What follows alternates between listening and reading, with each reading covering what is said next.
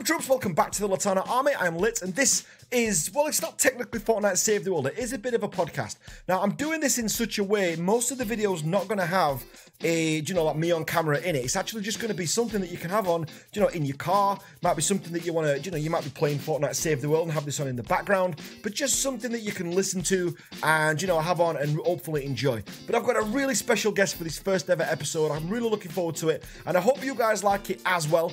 So, I'm going to let him do his own intro, just because he's such a big player in the Fortnite Save the World community, and I kind of want to bring us all together a little bit more, so that we are doing more stuff together, and I thought this was a great way to start, and, I hope you guys enjoy it as much as I enjoy doing it. So, stay tuned, and, guys, I'm going to let you meet the legend himself. Hello, this is David Dean. The perfect classic intro. Well, welcome to the show, David. I'm going to do these Let's Talk little snippets I'm probably going to do them every Wednesday. So massive, massive thank you for being my first guest, man. I really appreciate that. It is an honor. Well, I've got some questions that I want to put to you as well, but I've also got some from the community that people have left. I put in my community tab yesterday, that I'm speaking to you today, and I wondered if anybody wanted to ask, some individual questions as well. But the one that kept coming up most, the one that came up all the time, I'm guessing you can already tell what this is about the gnomes. People want to know what's the full story, or what's your full theory on the gnome situation in Fortnite Save the World. Well, first of all, the gnome thing is something me and my daughter have kind of always had. Okay. We traveled all over the world. Basically every 2 years we're moving, and we'd always make jokes about the gnomes are something you find all over the place in people's yards and stuff. And we're in all different countries. Yeah, it's evil gnomes. Do the neighbors have gnomes? Make sure they don't have gnomes, because they have gnomes. They're bad people. And then, of course, in Fortnite, you got a bunch of different little things they've added in, which I think are great. The teddy bears, the flamingos. Yeah. But the gnomes, I noticed they put in weird places, looking in people's bathroom windows and other things. And it was, okay, that's a little bit different than the other stuff. But when they updated Canny Valley, and remember, Canny Valley was originally Cannibal Valley. Is that true? I didn't know that. Yeah. Wow. So, and actually the whole Fortnite game was supposed to be much darker and uglier than what it is. Wow. But the gnomes, you start seeing them, and you see one in a helicopter, and he's in gnome Yeah, we've seen that one. But it's like, okay, that looks a little weird. And then he's driving a forklift and moving stuff around for tanks. And it's like, hold it. They don't do that with the flamingos. They don't do that with the teddy bears. The teddy bears are quite innocent. So what's the weirdest place that you found one in so far then? What's the most suspicious place you found a gnome so far? We found one in a coffin on one of my videos. It was just laying there in the coffin. So what's the weirdest place you've seen one so far? One of my favorites, there's one cliff on Canny Valley maps that'll show up where you have the top of a coffin hanging over a cliff edge with rocks on one end to hold it in place. And then there's a stack of beer bottles, empty beer bottles. And it looks like the gnome slammed down a six-pack and is getting ready to go cliff diving off of this coffin lid. Hey, I see what you mean, though, about it. There's like a dark side to it, and I think there's some bits they might have forgot to take out. I saw one bit with a wheelchair on the edge of a waterfall in Canny Valley. I was just getting ready to nobody's in it. One. So it's quite dark in places. The beginning of the game. Yeah, I remember that now. That'd be quite interesting to maybe do a video on to have a look at, like a dark sightseeing kind of thing. Have you seen that new thing? I don't know if you've got it over there in the States. We've got a thing called Dark Tourist on Netflix at the minute. No. It's like a TV series, and it's basically, it goes visiting like dark, like dark tourist attractions, if you like. But you could probably do something like that in Fortnite if we get enough of these things together. If people can comment down below and tell us what they've seen, maybe we could do that together. That'd be pretty cool. And I got lucky because, as you know, I don't like editing my videos. To me, it just takes kind of the fun out of it. I like the spontaneous, non-edited. Yeah. And I was trying to figure out whether I should let somebody else do the video or whatever. And I made a comment to Aiden Harris about it. And then like 5 minutes after I made the comment to Aiden, I got into a mission, and they had all the different ones I had on the video, obviously. And it's like, this never happens. I never get all of these different ones in one video. So it's like, nope, I got to do this. I got to get the word out. And spread the conspiracy. Yes. All right, another question that we got then asked a lot. I want to get the two big questions out of the way because I know this is what a lot of people are listening for. A lot of people are quite fascinated that you were in the military, weren't you, for quite a long time? Yes, 22. So 22, wow. So if you could tell us kind of like what your, as much as you can tell us, I mean, I don't know if you were in the, secret services or what, but, if you were like, you could have been special forces and you can't tell us, but I just wondered like what you did out there and kind of, if you could condense it all into a little like snippet for us to kind of let people know what you did. I think loads of people are interested in that, me especially. All right, this might get a little bit long because it's a little insane story. I've got a cup of coffee right here. I'm going to sit back. I've mentioned it before. I grew up a farm kid, and actually my dad's farm went bankrupt.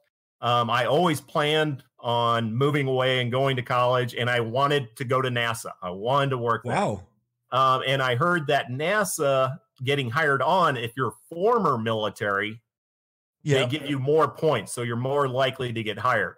And I had no money, and I didn't want to work at McDonald's, 60 hours a week on top of going to college. So I was like, okay, I'll go military for 4 years and see what happens. And of course, military recruiter, I did my testing, did really good. And they're like, oh, we're going to put you in a high-end electronics field. Wow. It's like, awesome, great. And then I got in and they made me an interior electrician. And it's like, that's so what kind of things did you do with that then? Was that on base or was that? Well, I got really lucky because I got sent over to England. Well, that is lucky. I'm not going to lie. That's probably the best post you could have got, to be fair. Yeah, it was awesome. Actually, it was because I did a heavy construction unit. So when you see heavy base Kyle with his gear on and his belt for tools. So there's a story to it. I get it. That was me for 10 years. Doing heavy construction. I went all over Europe. I thought I was going to hate it. I loved it. Then I went to Minot, North Dakota, got off the plane. It was minus 30 degrees temperature. Insane cold, but I worked with great people for a couple of years and then went to Kunsan, Korea, and then Frankfurt, Germany. What was it like in Korea? I mean, was it quite hostile over there, or was it nice? I mean, I don't know much about. It was nice. It was great. I've always been somebody who loves anything different or foreign or new. Like new cultures. Yeah, I love different cultures. I can't learn a foreign language to save my life, but it's never been an issue because basically if you're patient with people and you show you're trying, usually they'll go out of their way to help you out. Oh, absolutely. Yeah, but Korea was amazing. I absolutely loved it. Germany was insane. We lived in the Black Forest. I had this Audi car that I drove 120 miles per hour down the Autobahn every day to work and every day back. But it just flew. But the strange thing is driving 120 miles per hour and having somebody just fly right by you in their Ferrari or something. And it's like, wow. But that was amazing. Spent a few years there, then San Antonio, Texas. But actually, a little bit on the personal side. I hate to go into something, but yeah, basically, my wife was sick for a long time, and she passed away when I was 26. Oh man! And sorry I had to regather my life, restart it. And you had the little one. You had the little one as well. Yes. Oh, so wow. I went and got my degree in physics. Then became an officer, and I really didn't even know the Air Force did space. And I got put into the U.S. Space Command. And the first job was out in Wyoming, down in the missile silos. I was a key turner, and I hate nuclear weapons. I have a very, very profound understanding of what they can do. Oh, God, yeah. But fortunately, I was out there, and I actually helped take over 500 nuclear weapons off the missiles. Oh my and gosh. basically warehouse them and destroy them. So Man, that's that was amazing. kind of a good thing. And then the reason I love the military is they kept changing my job every couple years, where most people work a job and they spend 45 years of their life working that exact same job. Yeah. Or at least in the same department kind of thing. Yeah, but since I did good with the missiles, they sent me down to Cape Canaveral where I was. I just stop you there. I love how like humble you are with that. And just since I did so well with the missiles, they just a sentence I would never be able to say. Yeah, I just I did a good job on the missiles. So. Yeah, but it's also weird down there. When I got to Cape Canaveral, I was one of the few in the military that was a total space geek. I loved every aspect of NASA and everything. So while all the other military guys only wanted to work the military missions, I wanted to work all the NASA missions. So while I did work the GPS missions and weather satellites, military weather satellites, I also got to do the Mars rover missions, the Pluto mission that just. So what was your role in those? Tell us a bit about that. That's awesome. So you're kind of living the dream that you set out to do there. You said that you wanted to go into the military to get into the space side of things, and then here you are. Yeah. After this incredible journey, and there you are working on these amazing space missions. Yeah, it was insane. And just to let people know, because it gets very confusing. Because there's Cape Canaveral and then there's Kennedy Space Center. Kennedy Space Center does all manned missions. That's where Space Shuttle is. Did not touch that. Right. But all they're divided is by a little bit of water. And then you go over to Cape Canaveral, which is an Air Force station. We own the launch pads. So every mission that gets launched that does not have people on it, it's just a rocket going up, is being launched from an Air Force station where we own the launch pad. Wow. And you were involved in all of those? The satellite customer, which sometimes was military, sometimes was NASA. And then you had the launch company, whether it was Boeing, Lockheed Martin, and now SpaceX. And so you have all three teams overseeing everybody else and triple checking everything. And so I would be out on the launch pads, walking up and down the gantry and everything else, checking out the rocket. Well, I was a team leader. And so I bet you've got some incredible photographs. Did you take many photographs out there? Yeah, and it was insane because you're right on the ocean. So you would be standing up at the top of the rocket looking down, and you can see dolphins swimming in the ocean. And, coming from the Midwest, it just blew me away. It was insane. I know you've not done a face reveal yet, but do you know when you do, or when you're ready to do that, or if you do that, but you should put these photographs on your community page. People would absolutely love to see that. I definitely would, for one. But that's incredible. More. Definitely doing more of that. It's just kind of weird being 50 and doing this. And that's I'm not far behind you though. I'm 39. I'm not far behind you. I keep saying I'm a very unremarkable person that's just fallen into a totally remarkable life. But I did the space launch, and for the Mars rover mission, I was for the Air Force, the flight launch commander. So I was sitting in with all the other launch personnel with my controlled panel. I had hold, no hold authority, so I could stop the launch if I needed to. Wow. And then I did good with that with the Delta II program. So they put me in charge of the new Delta IV program. So what's the Delta IV program? That is the one. Now it's going to be the one launching the new wave of manned missions for the U.S. But at that time, it was the new big, heavy rocket. And when we launched that one for its maiden flight, it shook our building to the point that ceiling tiles were popping out, and you could see the glass on the windows going back and forth.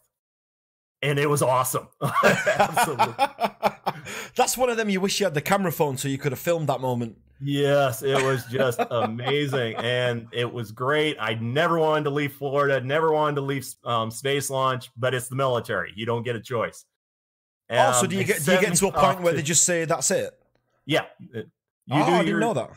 Now, the different branches do it different. Some branches let you decide, hey, I want to stovepipe my career. All I want to know is about this one area. but you realize you limit yourself how much you can get promoted. But yeah, because the Air Force does it, or they did at that time, that, hey, we want everybody to train and be ready if they become a 4-star general someday. And if you're a 4-star general, you need to know everything across the board about the military. So they would just keep forcing you to change your job. So when you get higher up, you would understand all the different ones. So what's the highest rank that you reached then? What rank did you actually reach up to? Since I'm on the enlisted side, I was getting ready to be a 10-year tech sergeant. And then I switched over to the officer side, and I got up to major. Wow, so you got all the way up to major? Yeah. So but let me get this right, because your ranks really are different. Impressive, but as long as you do what you're supposed to and don't get in trouble, you're gonna make major. It's after that it gets a little bit more difficult. What's after that? Is it colonel after that, or is it a colonel after that? Lieutenant colonel. Lieutenant colonel, then colonel, isn't it? Yep. Got it. Okay. But wow. Yeah, and I haven't talked about this before, but after I did space launch, they sent me to Colorado, where I was in charge of, basically it was a center for inducing space assets into the Air Force virtual or gaming system for exercises. Right. So I had a team of computer programmers, a computer specialist, and then when we would have a big event for training, kind of like the gaming system where you play on, we would do updates and put in information. So instead of having husk attacking, we would put in the drone predators, and we would show what Russian spy satellites could see and not see. And that's amazing. Yeah, and that was at the upper. We were upper security limits. I was down in a vault. Never saw light of day during work. Wow. Did you get onto the bug fixes pretty quick, or were you more an Epic Games style, just let it run for a while? or did you have many bugs and stuff to fix as well? We always had something on the fly. Also, I was in there from the transition period where we had senior leadership not understanding computers or satellites or space. Oh. And the younger generation coming in and did understand it. So like we would have people, it's like, okay, we need you to park all the GPS satellites over this country. And we'd have to explain to the general, you don't park satellites. Satellites orbit around the Earth. I don't care. I want that satellite parked over that country. So you just had to kind of go, yeah, okay, we'll park it now. Yeah, we have to talk it through. And the same thing with the computer bugs and stuff like that. They would make insane requests that was like, yeah, we'll get to you in about 10 years time with that update.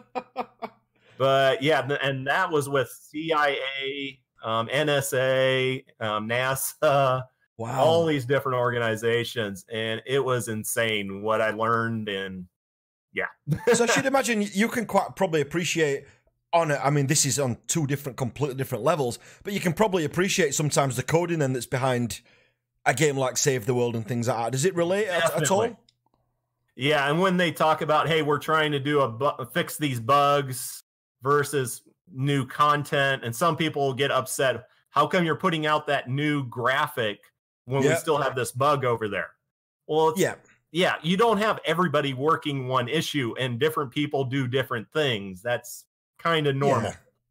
Yeah, absolutely. Throwing 10 people at a problem that only takes 2 people to fix makes things worse. So yeah, bad resources, isn't it, really, in that sense? Yep. And then after, like I said, my life is weird. Hey, this is all great. I got chose to go to the State Department to be in charge of military sales overseas, reviewing the technology and determining if we should give that knowledge to anybody else. Wow. Okay. So yeah, whether you give it to other countries and that kind of thing. So I was writing up packages for Congress and doing working back and forth with congressional staffers, and then talking to like the head lawyer at Boeing, who's working a deal with Kazakhstan and Russia on stuff. It was just insane. Wow. Yeah, met with foreign ministries from Israel, South Korea, and Turkey, and a few other places. And then what an extraordinary journey, though. What an extraordinary journey from then to now. Yeah, I kind of wonder sometime if I'm not just sitting in a little white room with a straitjacket making all this stuff up. Or like a Truman Show type thing. Yeah, because then I come back home to where I grew up, and it's, you know, yeah, that's where I learned to teach a calf to lead on a rope to show him in the county fair. And yeah, you really never know where your life's going to take you. It's insane. Wow. So I've got to ask then. So how did you go from that, which is such an incredible journey? I've said several times now. How did you go from that to making Fortnite Save the World content on YouTube? I've got to ask. Well, the thing is, I've loved video games from the beginning, but I always just focus on one, and I want to learn every nitnoid thing about it. Just really get into understanding it. So what was your game before Save the World then? Actually, I hadn't played for a long time. The last game before that was City of Heroes. And, I played that. Yeah, there was City of Heroes. And it's very much similar. Yeah, I played City of Villains, the other one, where you were a bad guy. Yep, City of Villains, and I absolutely loved it. I love games where you can have a hero, and I'm planning on making a video about it, where you can have basically a mastermind gameplay. Is it still available? I thought they shut all the servers down. Well, yes, they did. Yeah, that was horrible, and I keep worrying about that with Save the World. Yeah. Because that was, they brought out another game called Champions Online that was going to be similar to it, but it didn't quite live up to the hype. Yeah, and that's, I mean, with City of Heroes and City of Villains, it was doing good, but it was the only game out there at that time really like it.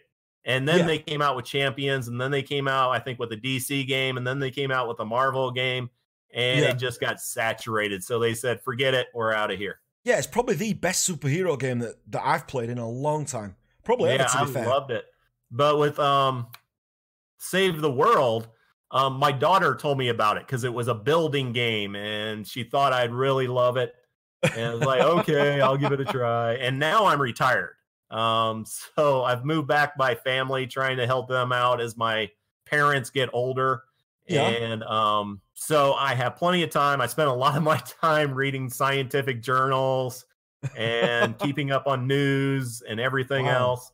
So like over in the UK, I reckon you'd be someone who'd get like an MBE or an OBE or so. Have you got any sort of awards from the president over there, or no?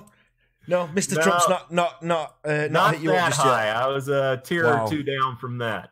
Damn. But no, I just decided at 42, and I had a big choice because there's people I was working with, and they got out of the military and basically worked for the companies to try to get military technology overseas and help them through that.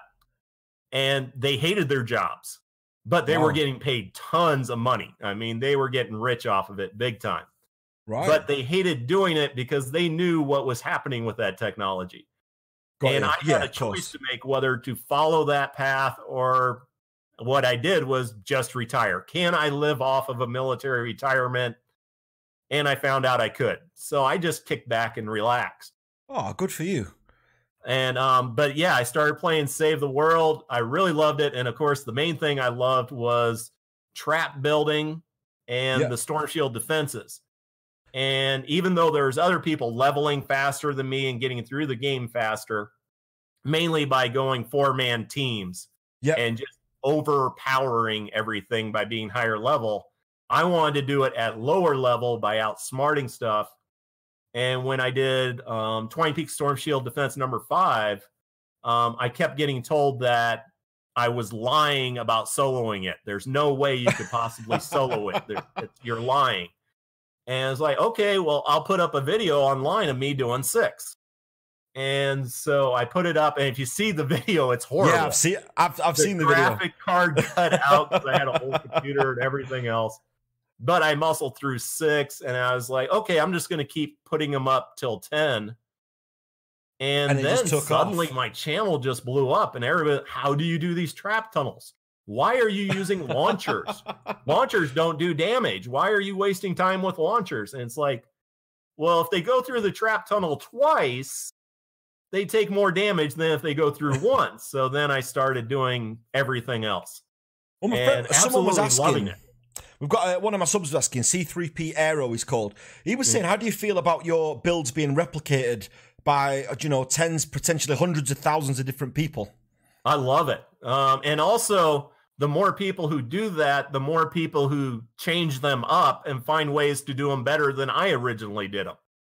And so, no. And one thing, another reason I really wanted to keep the videos going is when I first went through, when you got to Twine Peak, there was hardly anybody there because most people would quit the game because they got through the first 2 zones just by running around shooting things. They got into Canny Valley and suddenly they didn't know how to kill anything and they couldn't keep up with the husks coming in, just shooting. It was quite a big jump, wasn't it? From getting, I remember all the weapons being like, all of a sudden it felt underleveled. So you kind of got to Twine Peaks the first time around, because I started my channel on a second run, but the first time around I remember thinking, it was such a massive jump. Like all of a sudden, these weapons that we were using were doing next to nothing, and it almost felt like starting again. I could see why some people would have been put off by that. Yeah, so putting out the trap videos showed people how to do that, which got more people playing the game, which made me happy because I thought the game was a great game with amazing potential. So I wanted more people playing it. Yeah, absolutely. I think that's it as well. I mean, what do you think about the future of it? You know, I've spoke about it on a few videos, what my thoughts are. And don't forget, we've had Paragon in the past, which Epic Games famously just pulled the plug on once Fortnite took off. What do you think about the future for Save the World? What's your thoughts on that? It is a little dicey. I mean, because like I said, I've been in charge of a office and large program on dealing with programming. And Battle Royale is so simple and easy for programming because basically all you got to do is come up with new skins.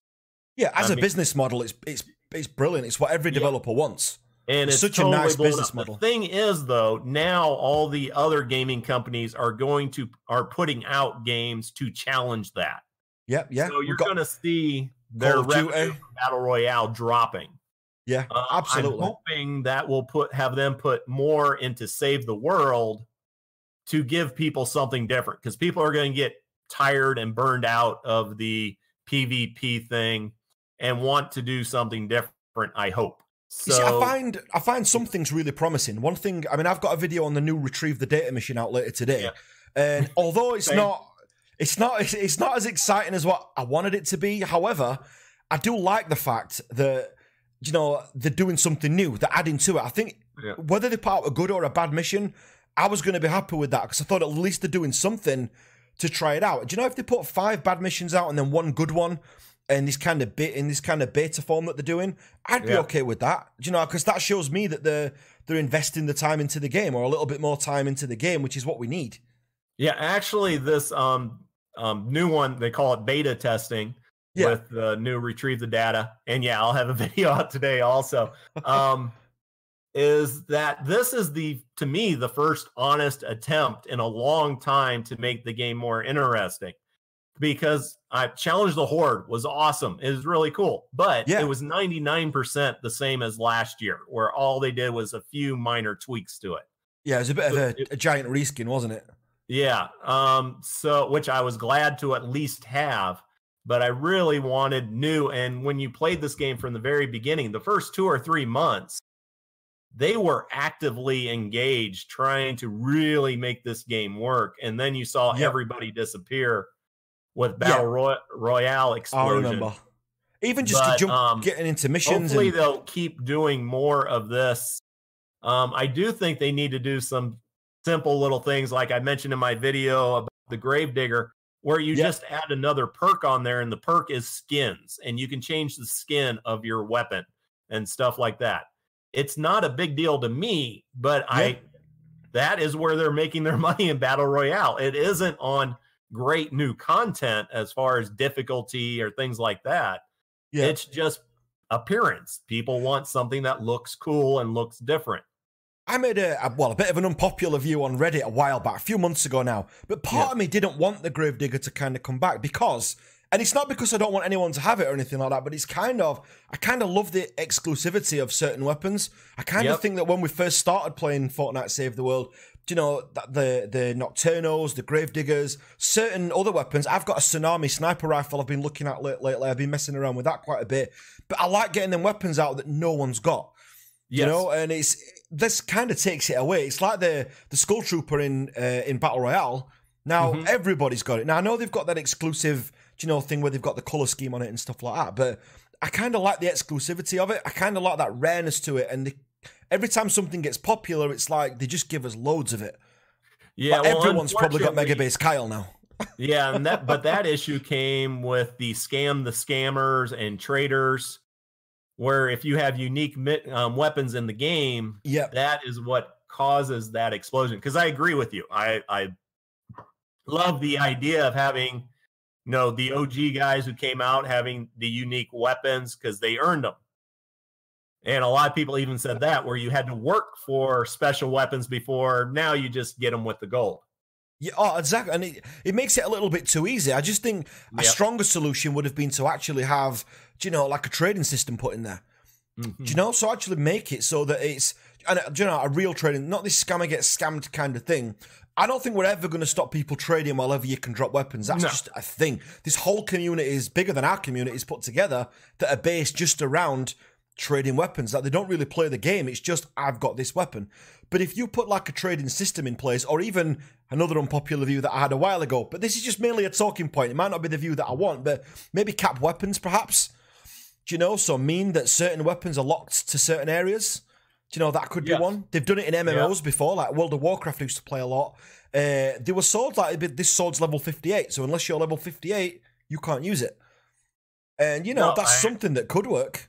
Yeah, I absolutely agree with that. And they definitely need to put more time in it, more focus. One of the bad things I see with Save the World right now, it doesn't seem to have direction as far as what they're doing. It seems like they just grab whatever person is around, say, hey, you do the updates and whatever for this week, and we'll find somebody else to do it next week. I don't see a cohesive, you know, this is our plan for the next year. This is where we're going with this. Well, that actually leads me extremely nicely on to my next question, which I wrote down. I was writing questions down last night. What I thought, what do I need David to answer? What do I want him to ask? And one really great one that I put, this was with help from my son as well.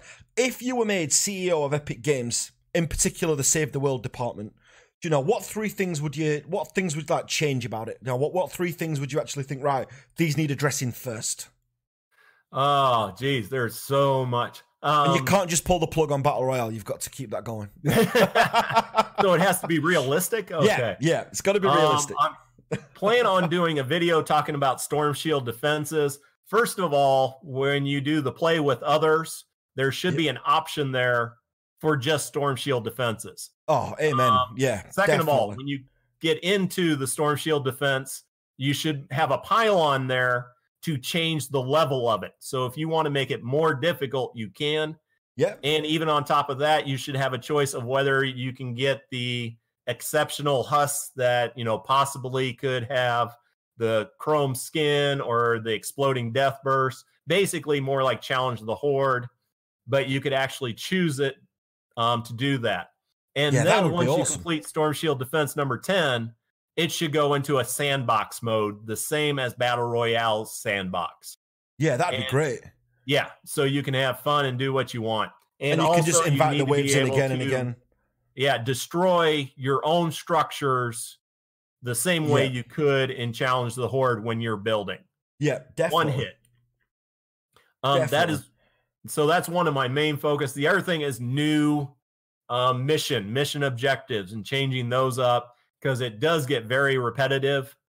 I remember we've had them for a long time, haven't we? We've had the same ones for so long. Yeah, it's actually a bit odd of a game to not change that up in a game like this, in an RPG, to have nothing that's kind of new, like no. And this should be quite easy to do, you would have thought. Or maybe I'm being a bit naive there. I don't know. No, it should definitely be kind of easy to do. The thing is, they just aren't focusing on it. But yes, you need new missions, and that's why I'm so hopeful with this beta test thing. I am so glad on how they addressed it of, hey, this is beta. We're going to test it out for 2 or 3 weeks, get feedback, and then try to refine it and make it better. And then do that with other missions. And I definitely think that is a huge plus and a huge step forward. Third one, as I said, you should have the perk on there to change the skin, whether it is a hero, whether it is a weapon, even the traps. I like the old launchers with the husks flying on them and stuff. And it doesn't change gameplay as much, but people do like to personalize their stuff. And that also allows you to have things like the Gravedigger, just have that initial skin for the people who earned it a year ago. Yeah. But you can still get the same weapon, but it has a new skin on it. And I actually think the skins in Save the World would actually be quite a big deal. I think people, if they could personalize their own experience, I think that'd be huge. And it's a huge, as you see in Battle Royale, it's a revenue generator.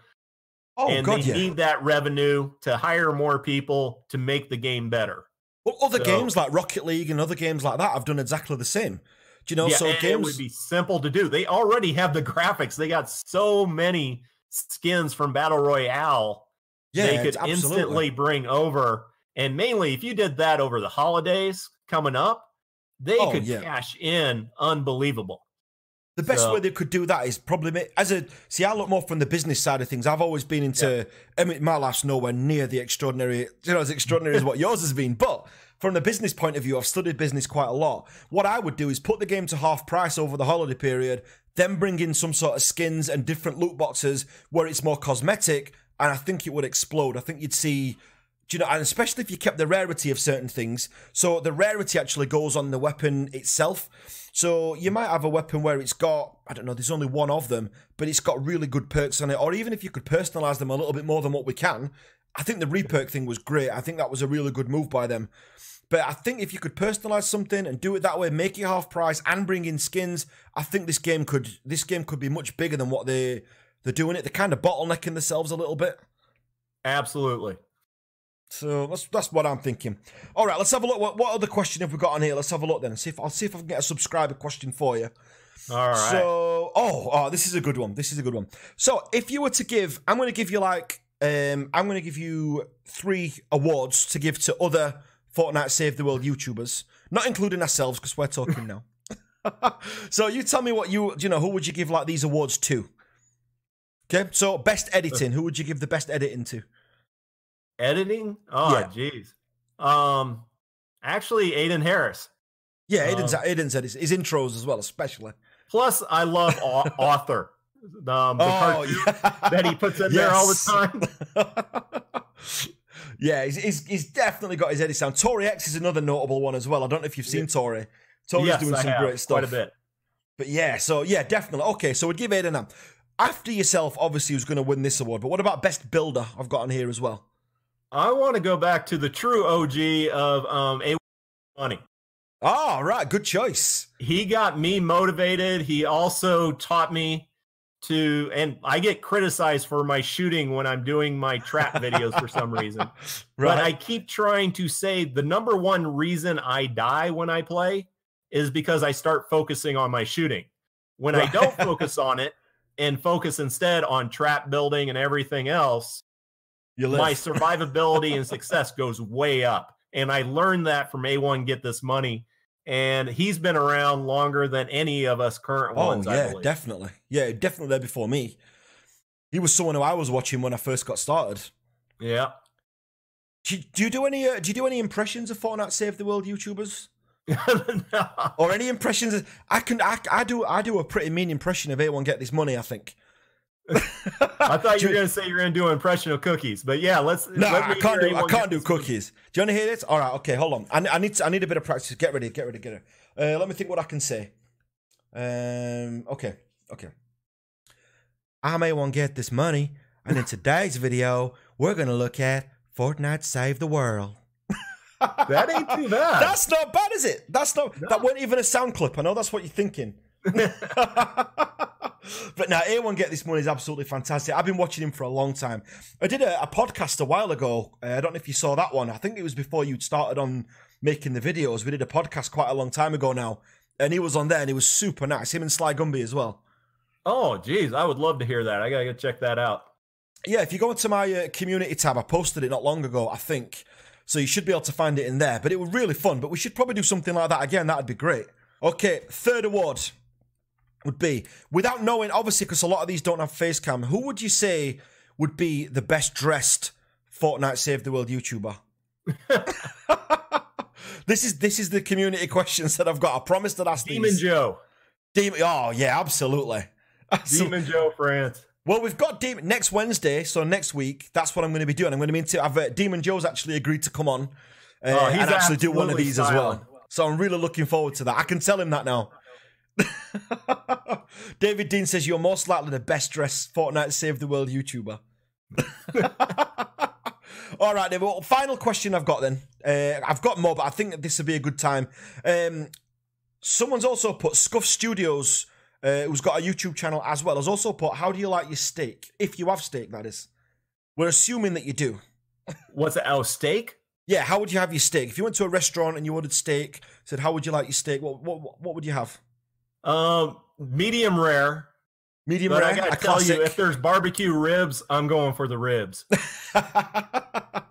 Good choice. Good choice. It's very American, that, isn't it? The ribs. It's funny because that's. I think we're having that for our dinner today. I think I'll have to check. All right, mate. Listen, David, massive thanks for joining me today, mate. This is the first one I'm doing. Hopefully, I'm going to get to speak to a few more Fortnite Save the World YouTubers as well, because I'm kind of trying to bring us a bit together so that we're doing a lot more things as a group. So if you'd be interested in projects later on, hopefully we can stay in touch and we can get something going. Absolutely. And I got to say that one thing I loved about this, because I was told doing anything on YouTube, you're just get tons of negative comments and such a negative community. Yeah. I love this community. They're great people. You and me are competitors, but we laugh and joke and we help each other out. Same thing with Aiden Harris and Sly Gumby and Split Screen and all those other guys. Absolutely. I think that's one thing I've really enjoyed. Yeah. But you know, I've got such a good Discord, and the other Fortnite Save the World YouTubers, yourself, Tori, Aiden, you know, Morgan as well, Split Screen, have all been absolutely fantastic. And I was speaking to DemonJoe this morning, and such a nice guy. So I feel really lucky that we're in this kind of niche. It's been absolutely fantastic. Yes, absolutely. All right, absolutely fantastic. So, guys, if you've not seen David Dean already, which I am 100% sure you will have, but if you've not, I will link his channel down below. I'm going to do a bit of a series on it. So, hopefully, I'll have a bit of a playlist. So, we'll have a Let's Talk David Dean, then we'll have DemonJoe. Hopefully, we'll get Aiden involved in it as well. Tori X. I'm hoping to get Checker back. He's been missing for a couple of weeks. So, I'm hoping to get Checker back in this as well, because he's been absolutely brilliant. And he was someone that inspired me when I first started. I mean, I know I keep saying we're ending this, but just one more question. Yeah. Who would, other than A1 Get This Money, because we know he was one of them, which Save the World YouTubers inspired you when you started, or were there not many around when you first came onto the scene? Actually, because at first there was a huge wave of people doing YouTube videos, and you could tell they just were trying to cash in. Yeah. Yeah, definitely. And there was a few that stood out. A1 Get This Money and Dash Brandon. He doesn't do too much videos. But those were the two soloing Storm Shield defenses. Yep. And I really enjoyed their videos. Definitely great. Do you know, I did a video about when A1 Get This Money started. I did one video and I thought, this isn't working for me. And I started off YouTube wanting to do indie games. And I thought, this one's not working out. It's probably not going to work. And I saw A1 getting some traction on it and people watching it. And I thought, I was playing it off camera loads. I'd got quite a way into the game off camera. And I thought, I need to start that again and go back to it. That looks like loads of fun. So A1 Get This Money is someone for me who I looked at and thought, I want to do what this guy's doing. So he inspired me massively when I first started, hugely. No, yeah, it's definitely great. And yeah, as soon as Battle Royale came out, all the people chasing money and not doing videos because they enjoyed the game, they took off to Battle Royale. And suddenly... all you had left were basically people who actually wanted the game to grow. Yeah, which I think's working. Like I said, I think so far as it is right now, I love the community we've got now. I'll be keen to see how it changes once it goes free to play. I think that'll be interesting. You know, to see how the dynamics change or which new YouTubers come in to try and cover it as well, because there's going to be a lot of YouTubers, probably bigger YouTubers coming in to cash in on that as well. So I'll be quite keen to see who kind of enters the fray then. Yeah, but I think those guys will come. They'll try to do a money sweep for a month or two, and then they'll head back out. Yeah, fingers crossed. Fingers crossed, hopefully. Yeah. All right, Dave. Well, massive thanks for joining me. I can't thank you enough. And what a great way to start this series off. And what an extraordinary life. You know, I don't think if someone asked me the question, who do you think's got the most epic CV? I think yours would have to be up there of all the people that I even know in life, you know? So yeah. A massive thanks for sharing that with us, David. Let me add something, because we're just going to keep this going all day. But just remember with my life, basically when I was 28, I was massive debt, in a horrible place, a widower, raising a child, and I totally rebuilt it in my late 20s and early 30s. And you can do that. So if you don't have traction or direction in your life right now, just keep doing something positive until something clicks. And the other thing is, people try to make comments about my IQ and stuff. As I said, I can't even do English correctly, let alone a foreign language. Yes, I'm good with math and numbers and stuff like that. But yeah, you just got to find your niche in life, and it's amazing where you'll go. Yeah, to be fair, mate, on this interview alone, you've massively inspired me. And, you know, and I'm sure you're going to continue to inspire lots of other people. You know, so a massive, as I said, I can't thank you enough. And what an emotional and inspirational journey. So massive thanks for that. All right, man. You take care.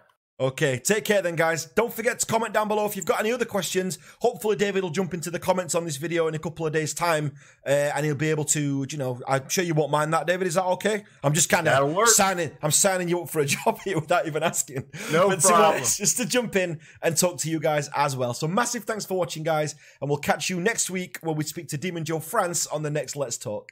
Thanks for watching.